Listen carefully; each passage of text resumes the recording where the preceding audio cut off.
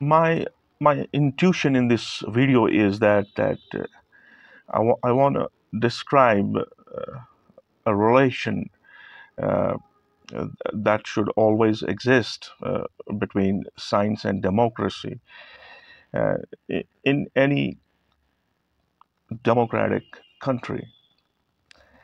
And uh,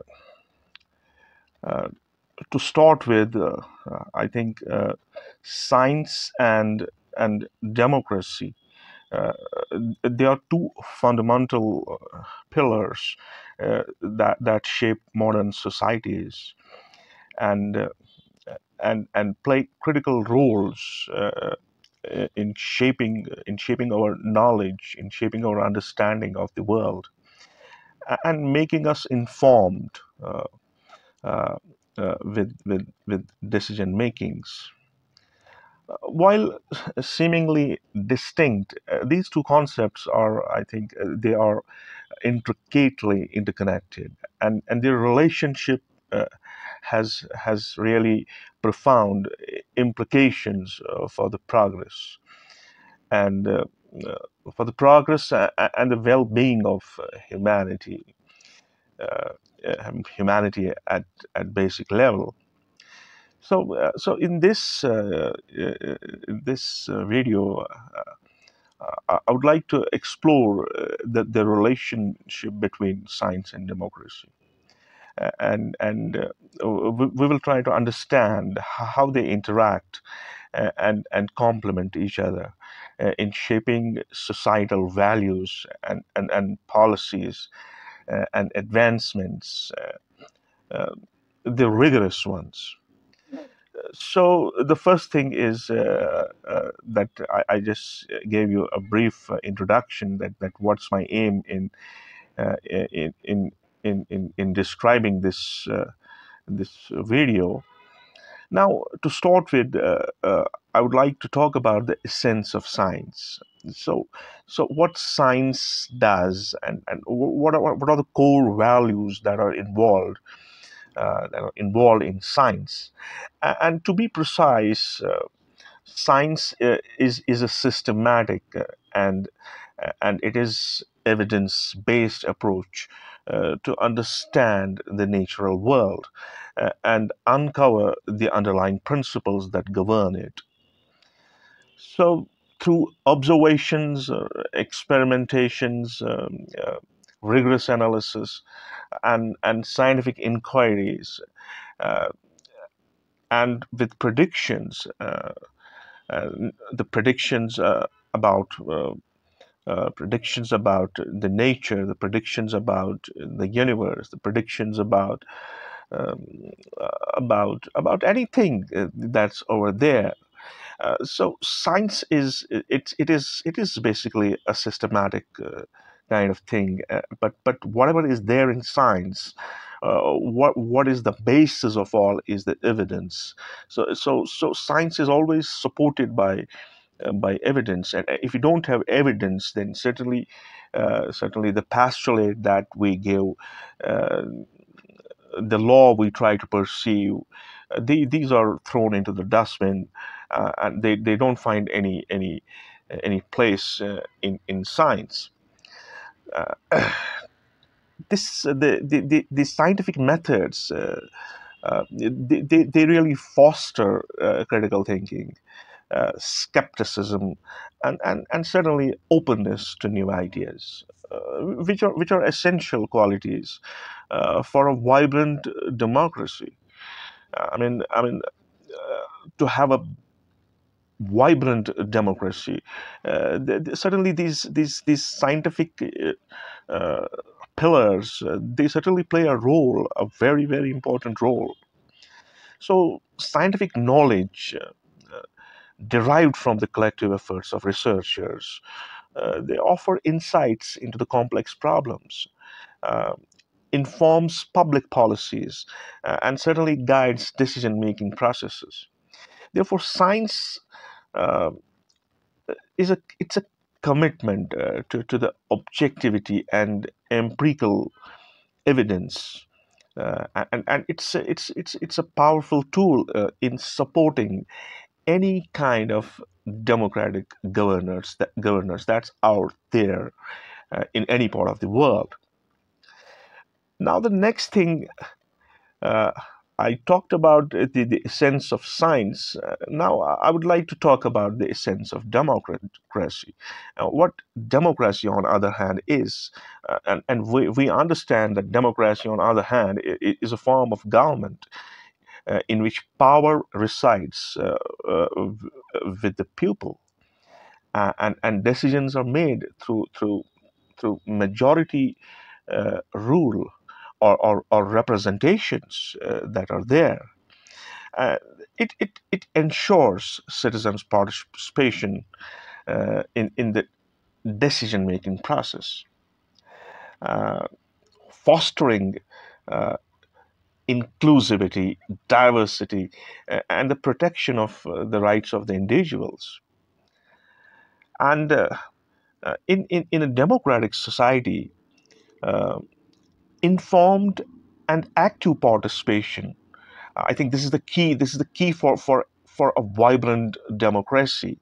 What is that? That is that is that's the pupil, the citizens. They should be informed, and they should be the active participants uh, in the issues, uh, yeah, in the crucial issues, and they should be actively um, involved in any kind of action that's there by virtue of a democratic setup. And these things allows diverse perspectives to be considered. Certainly promotes transparency and accountability in the governance, and guards against the concentration of power in the hands of a few, which is the beauty of this democratic setup. Even if this democratic setup is a virtual one out there, it certainly has powers, and these powers have to be translated into practicality on the ground level. The democratic system enables the peaceful resolution of conflicts, and facilitates the implementation of policies that can reflect the will of the people. So, this is the essence of the democracy I was talking about. And let us try to find a, a philosophical correlation between science and democracy.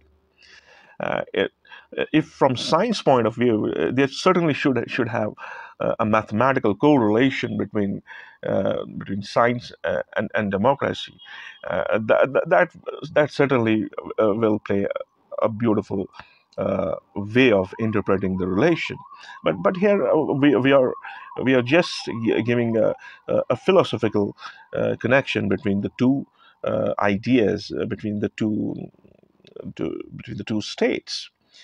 The relationship between science and democracy is it's multifaceted, and the pursuit of scientific knowledge depends on the democratic principles, such as freedom of inquiry, freedom of expression. In a democratic society, scientists can certainly freely explore their ideas. They can share their findings and engage in peer reviewing processes, trying to foster the intellectual progress with some collective understanding, at least from theoretical point of view. And conversely, going back to science, what science does, it certainly enriches democracy by providing reliable information, by providing evidence, and on the basis of the information and evidence, uh, policy decisions can be formed, and informed citizens and policymakers, they can rely on scientific research to address social changes, um, ranging from healthcare and environmental issues to the technological advancements and economic developments. Uh, Moreover, I would say that science play a vital role in guiding ethical debates within a democratic society. As technology advances, um, questions concerning genetic engineering, artificial intelligence, and environmental sustainability, among others, uh,